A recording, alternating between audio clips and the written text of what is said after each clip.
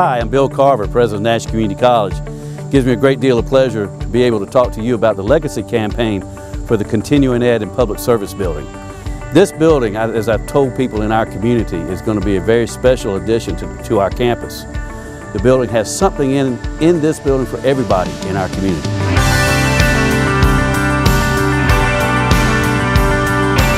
Being a part of the emergency services means that we typically don't see people on their best day. Whether they are a loved one or having a medical emergency or their house is on fire, we're here to stop the loss of life and property.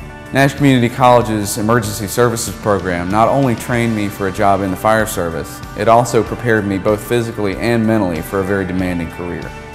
This program also taught me leadership skills that I will need to further my career with the fire service, as well as make me a better firefighter.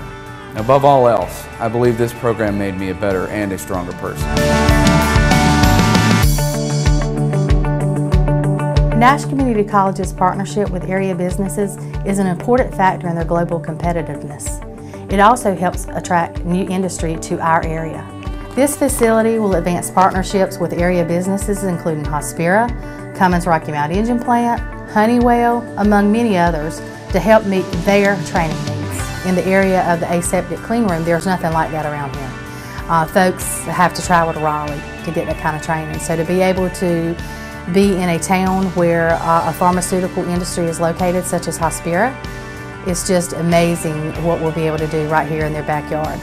We are dedicated to meeting the demand for highly skilled workers in the area of logistics, transportation, high-tech manufacturing, and pharmaceuticals. It's important that the company knows that we can deliver what they're looking for. Students of these classes and programs will acquire the knowledge and the skills needed to not only continue, but to advance in their jobs. And you know, we want to be known as the training entity. We want to be known as the premier training site.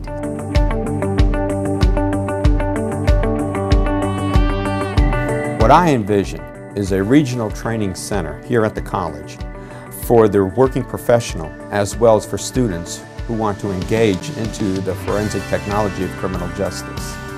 With this type of training, what we're doing is actually having hands-on experience, realistic crime scene experience, so the student can actually engage into something that they may encounter later along in their professional career, as well as learn from their mistakes or learn new practices and techniques from experienced instructors.